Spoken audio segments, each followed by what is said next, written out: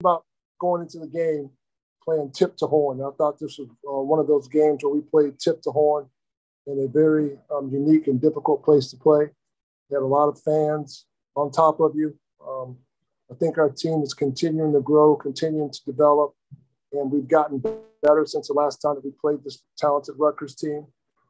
And just proud of the group's belief and fight in each other when we step out there on the court. Just a great team effort. Fats and Eric had it going, go for 45 between them. Eric is climbing up in the record books. It's 208 threes this game. Just a great win for us and makes for a very nice bus trip back. Network solutions, managed IT, and technical support. Viner Forgates makes your company work. Solutions to protect your business from WatchGuard, including firewalls and endpoint protection.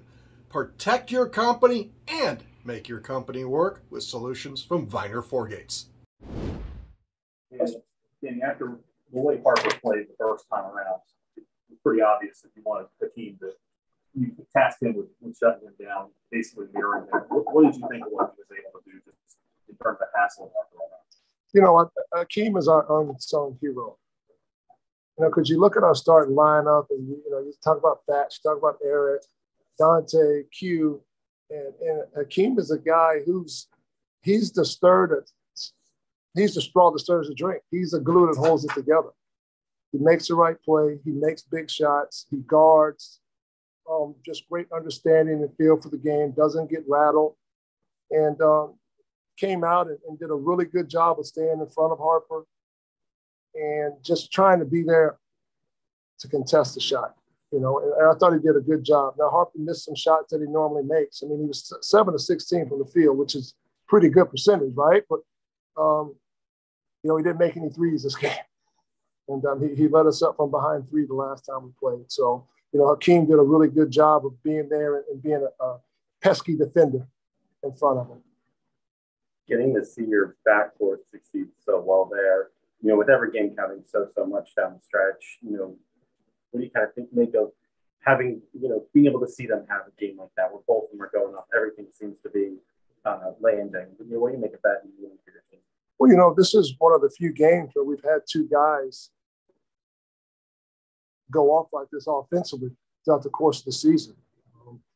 Usually it's one guy going off and then a few other guys are contributing their normal averages. So when we get two guys to score like this, we're a dangerous team. And, especially when not to single out anybody, but I'm going to, for Dante to not score a field goal and to come on the road and get a win here in this environment with the teams that Rutgers has beaten in this building, it's a great win for us. Given how the last time around went, they come back and whatnot, you guys were able to keep that at double digits all the way through up until the last minute or so. How happy were you with the overall defensive performance? Well, we've got to clean up a little bit of our late game situations. They got free from us and made some shots. But do enough to get a win on the road, you're always happy.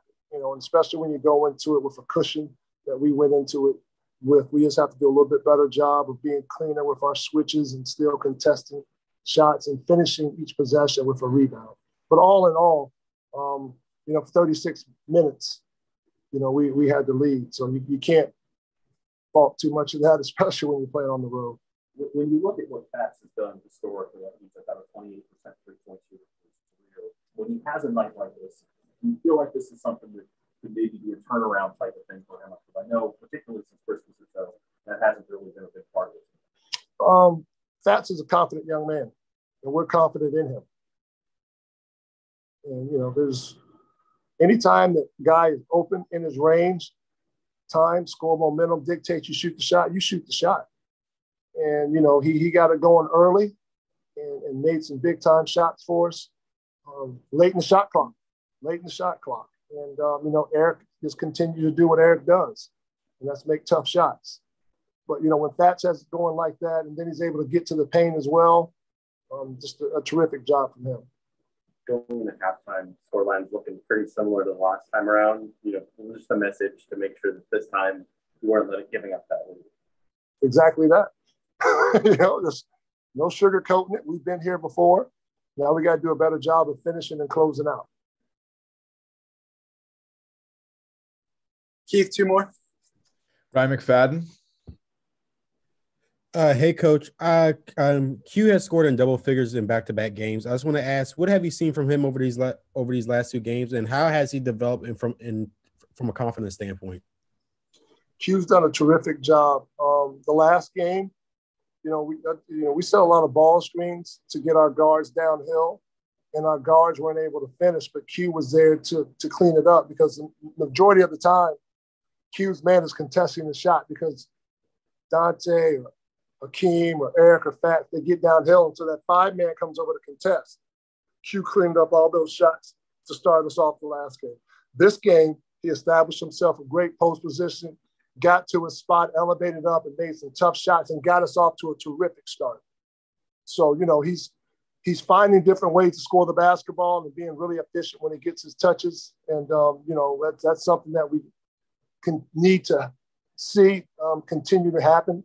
Not necessarily how you score it in terms of throwing you the ball, but either, manufacturing points, going and getting offensive rebounds, being active, making himself available when the big fella steps up and protects the rim like Cliff was doing today.